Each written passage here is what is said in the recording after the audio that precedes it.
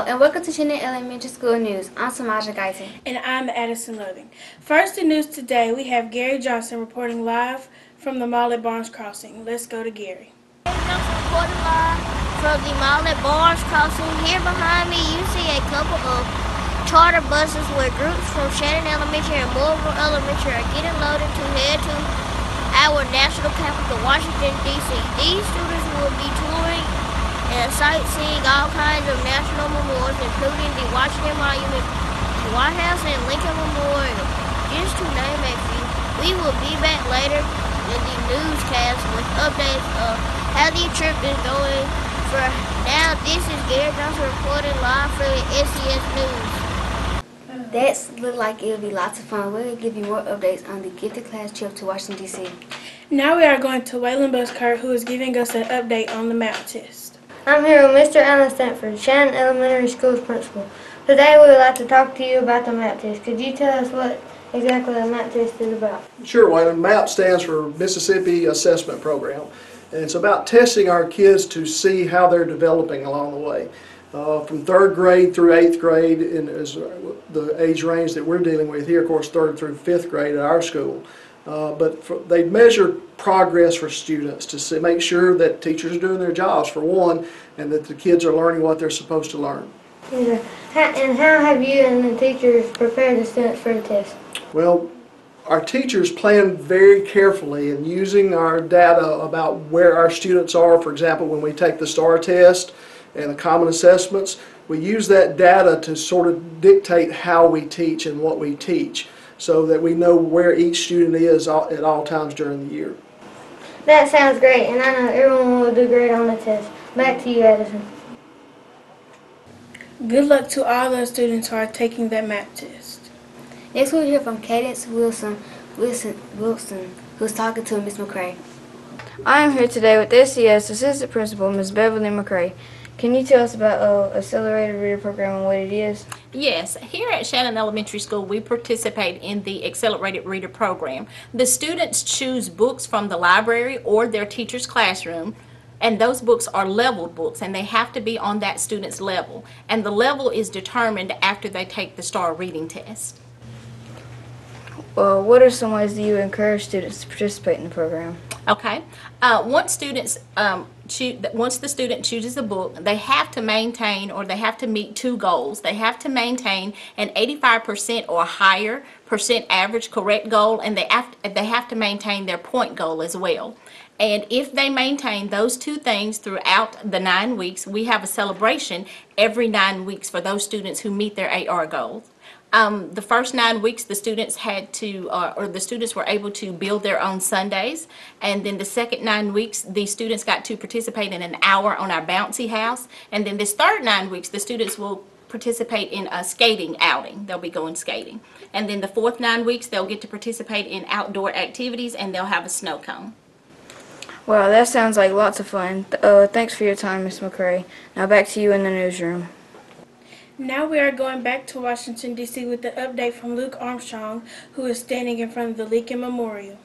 This is Luke Armstrong reporting live at the Lincoln Memorial with Miss Walker. She is going to be talking with us today about what it means to be standing here. So what it means to me to be standing here at this beautiful memorial is that, you know, when you think about America's history, the Lincoln Memorial is one of the things that stands out the most for our nation's capital. So it's really special to be able to be here and see it in person.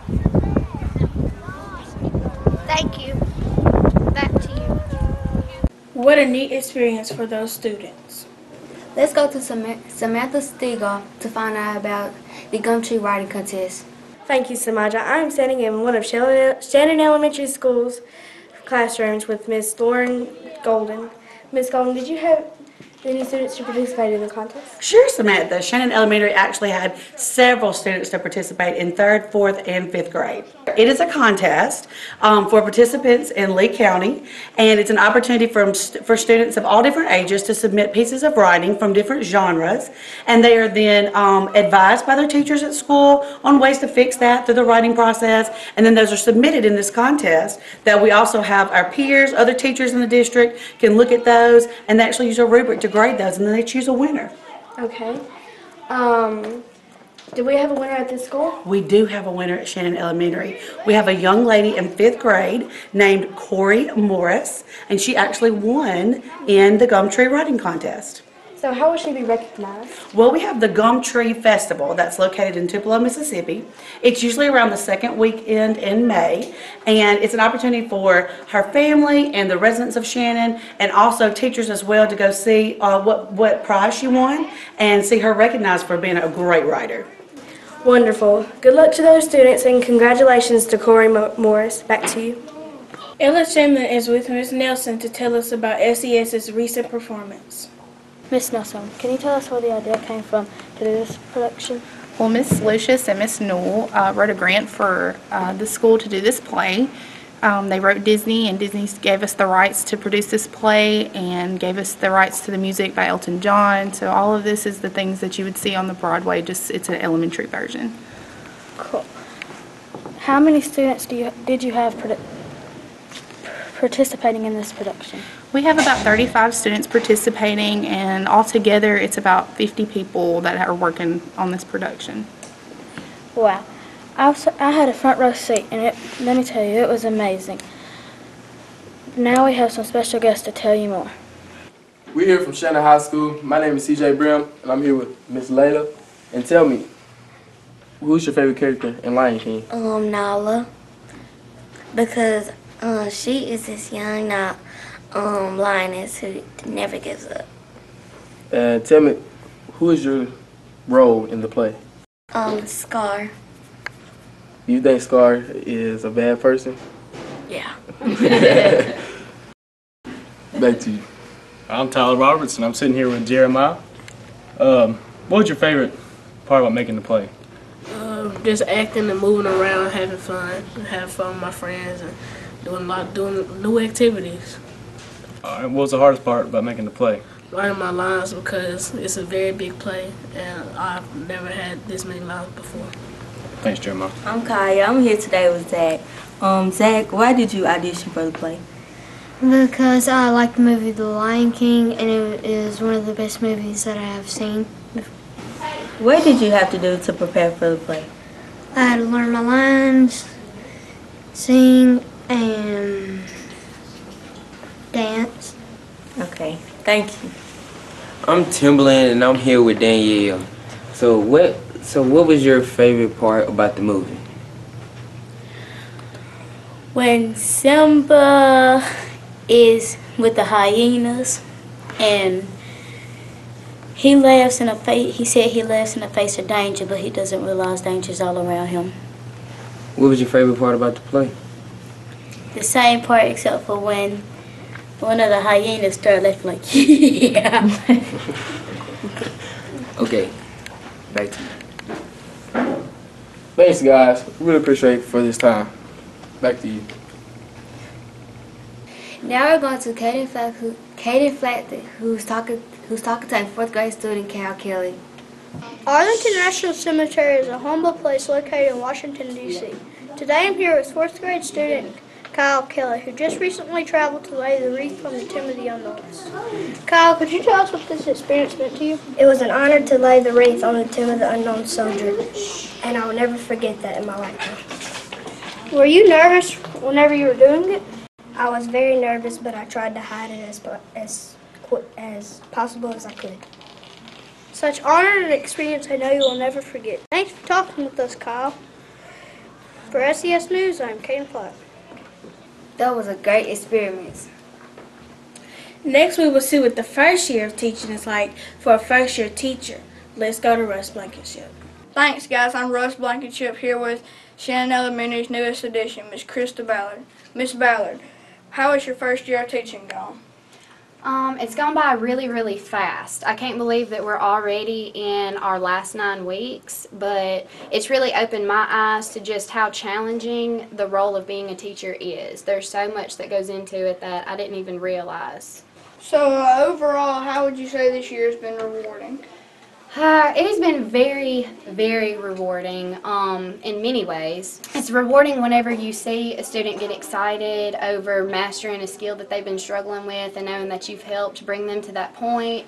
It's been rewarding even whenever those students whose names you kind of have to say more than once come up and give you hugs, because that lets you know that they know that you still love them. Well, I know you do a good job teaching, because we're lucky to have you at Shannon Elementary School. Back to you guys.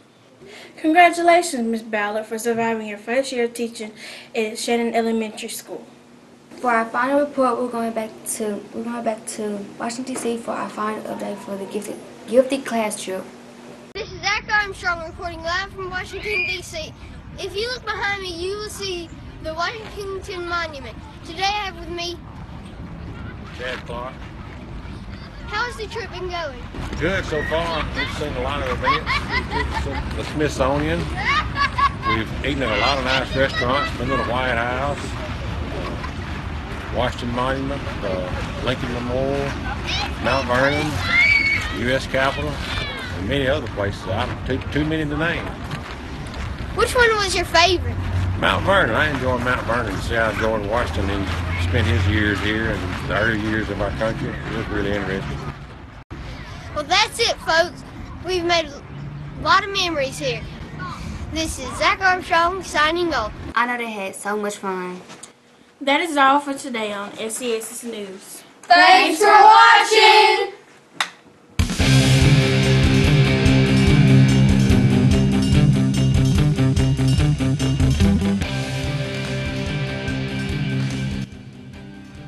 Okay, y'all speak up now. Go ahead. Who's next? Miss Ballard, how has this year been rewarding? Hang on. Thanks, guys. I'm Russ Blankenship here with Shannon. I'm standing here with Miss Snow to discuss the play. Miss Snow, can you tell us where the idea came from? Miss Nelson. It was an honor to lay the wreath on the tomb of the unknown soldiers. I messed up. Oh, I didn't know he was doing. I thought he was going to say something.